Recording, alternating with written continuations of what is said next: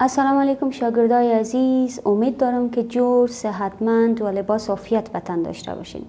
شاگردکای عزیزم، قسمی که شما میفهمین امروز درس ما ریاضی صنف اول هست. مضمون ریاضی صنف اول و درس اول ما هست. خب شاگردای عزیز، شما میفهمین که کتاب ما درس اولش، صفحه اولش مربوط به معرفی مکتب شما میشه. شاگردای گل، زمانی که شما مکتب میرین اول باید بفهمین مکتب چی هست، محیط مکتب چی است و صنفتان، هم صنفیگکایتان، همه از اینا رو باید شما معرفت داشته باشین. خب شاگردای محترم، اول ببینین شما، ما اینجا چند تصویری از خود محوطه مکتب و از خود مکتب، از صنفکا هست بر شما که بر شما نشان میتم. شما باید اول بفهمین. ببینین شاگردا، اول اینجا شما که میبینین ساختمان میبینین، محوطه بیرون میبینین، اینا تمامش چی هست؟ اینا مکتب هست. متوجه شدین شاگردا؟ مکتب هست و هر ساختمانی را که شما میبینین، در هر ساختمان صنفای جداگانه هست. شاگردای عزیز، شما خوب متوجه باشین شاگردا. ببینین در اینجا ما صنفای جداگانه داریم که هر صنف شاگردا هستن، در اونجا درس میخوانن و شما هم یکی از شاگردکای هستین که در کدام صنف درس میخوانین؟ آفرین، در صنف اول درس میخوانیم. پس در صنف ما خود تنها درس نمیخوانیم، چند نفر دیگه هم همراه ما هست، دوستکای ما همراه ما هست که اونا رو ما چی میگیم؟ آفرین، اونا رو ما صنفی میگیم. پس ما باید همراه هم صنفی های خود باشیم، یک جا درس بخوانیم، با هم صمیمی باشیم و با صنفیگکای خود مشکلات خود حل کنیم، درس های خود خوب بخوانیم و این هم چی هست؟ صنف هست که بر شما معرفی کردم. و شاگردای عزیز ببینین این چی هست؟ این تصویر دیگر ما که میبینیم باز هم ساختمان مکتب هست، بیرون مکتب ما هست که در بیرون مکتب ما میتونیم در ساعتهای تفریح سطری کنیم و میشه که در ساعتهای سپورت خود ما در بیرون مکتب بریم. خب شاگردای محترم، صفحه بعدی کتاب ما که هست، شما باید بشناسین که پیش رو، پشت سر، طرف راست، طرف چپ، وسط چی معنا میده و چی هست. خب شاگردای محترم، شما پیش روی چی معنا میده؟ پیش روی مثلا امیال شما شیشتین در پیش روی تلویزیونتان، نه؟ شما تلویزیون میبینین، در پیش رویتان چی هست؟ تلویزیون هست. جایی که شما شیشتین در پیش رویتان تلویزیون هست. ببینین این شاگردک درس میخوانه، کتاب در کدام قسمت هست؟ در مقابل چشمایش، در پیش روی چشمهایش است. متوجه شدین؟ و مثلا شما در خانه شیشتین، زمانی که نوشته میکنین کتابچه رو در کجا میمانین؟ در پیش رویتان سر میز میمانین. آفرین شاگردای عزیز، پس شما فهمیدین که پیش روی چی معنا میده؟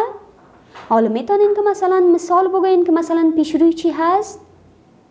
آفرین شاگردای عزیز، چیزی که در مقابل ما قرار داشته باشه ما رو چی میگیم؟ پیش روی میگیم. آفرین شاگردکای خوب نازم. ببینین حالی چی میگم درس میخوانیم. تصویر بعدی ما چی هست؟ تصویر بعدی ما دو شاگردکا هستن که کتاب در دستایشان هست. خب شاگردای محترم، شما اول باید بفهمین که چپ و راست چی هست. ببینین ما انسان ها همه ما چند دست داریم؟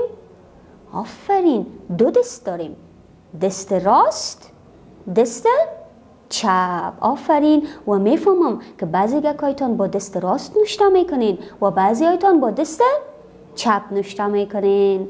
و شاگردکای عزیز، ایره باید بفهمیم دست راست ما کدام هست؟ بله، کلتان بالا کنین دستای راستتانه. ماشاءالله، آفرین. این دست راست ما هست که ما همیشه با دست راست چی میکنیم؟ نان میخوریم. آفرین. بعضی نه، البته که اکثریت ما با دست راست نوشته میکنیم، با دست راست نان میخوریم. آفرین شاگردای عزیز، پس شما طرف راستتانه شناختین. خب چپ، دست چپ ما که فیصدی بسیار کم شاگردکای ما هستن که شما با دست چی نوشته میکنین؟ با دست چپ. آفرین شاگردکای عزیز، پس شما راست و چپ شناختین. آفرین شاگردا. پس اینجا شما این تصویر هم میبینین که دو شاگردکا هستن، درس میخوانن. ببینین شاگردکی که پسر هست یا بچه هست کدام طرف ما قرار داره؟ آفرین، بسیار خوب، طرف راست ما قرار داره. و شاگردکایی که دخترک که از اینجا ای کدام طرف ما قرار داره؟ طرف دست چپ ما. آفرین شاگردکا، ببینین دست چپ، دست راست. حالا به من کی میگه که شاگردکی که طرف دست راست هست کتابش چی رنگ است و شاگردکی که طرف دست چپ است کتابش چی رنگ است؟ میفهمه کسی بر ما جواب بده؟ آفرین شاگردکای خوب. شاگردکی که به طرف دست راست ما هست کتابش چی رنگ داره؟ رنگ آبی داره. و شاگردکی که به طرف دست چپ ما هست و این دخترک کتابش چی رنگ است؟ آفرین شاگردکای عزیز، کتاب ازی رنگ زرد داره. پس آل شناختین چپ و راسته؟ حالا کسی هست بر ما بلند کنه دست راست خدا؟ دست راست. آفرین، دست راست. و کسی هست که بر ما دست چپ خدا؟ حالا تمامتان باید چی کنین؟ دست چپتان بلند کنین. آفرین.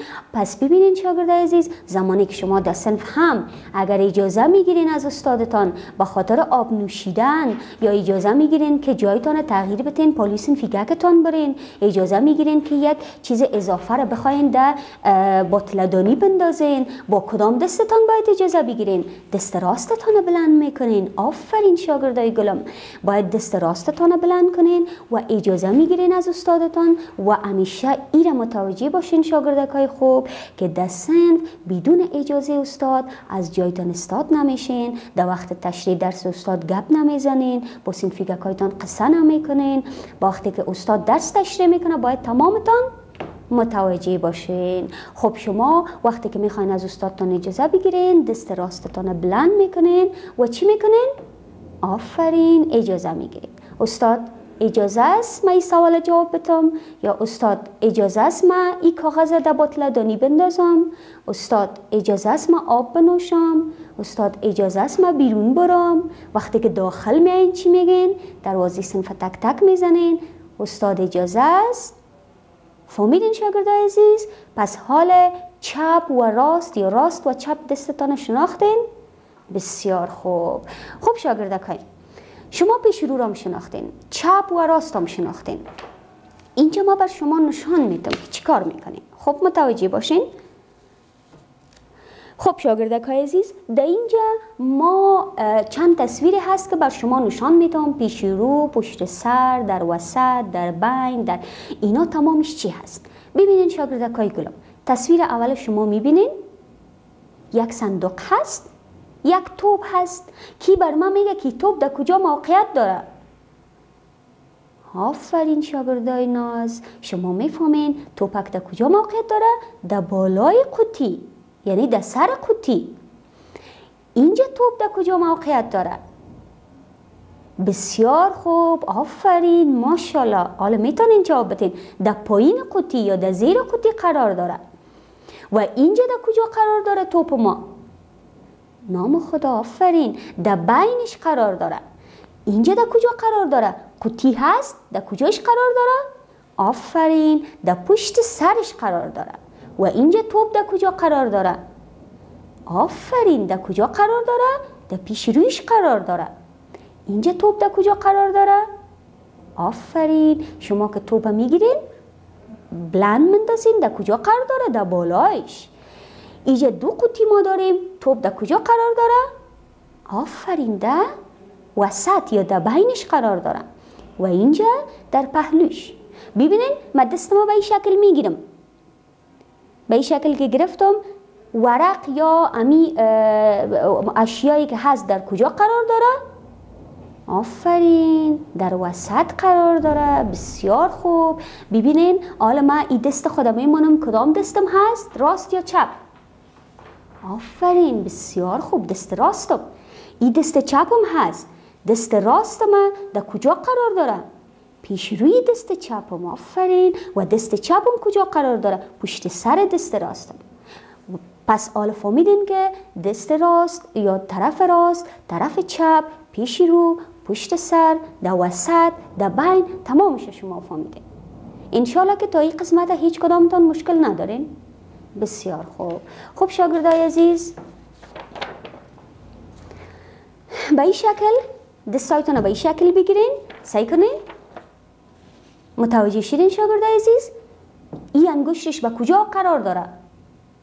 آفرین، بالا قرار داره. حالا کی میگه که در کجا قرار داره؟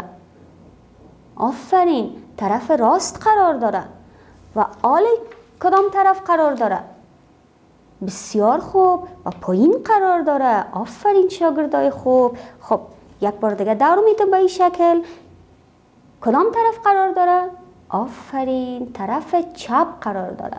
خب شاگردای نازم، خدا کنه که شما از درس امروز چیزی یاد گرفته باشین و طرف راست، چپ، پیش رو، پشت سر، وسط همیشه شناخته باشین. صنف شناخته باشین چی هست، مکتب فهمیده باشین که چی هست، استاد بفهمین که چی هست، همصنفی ها بفهمین که چی هست. انشالله که مشکل ندارین در درسایتان.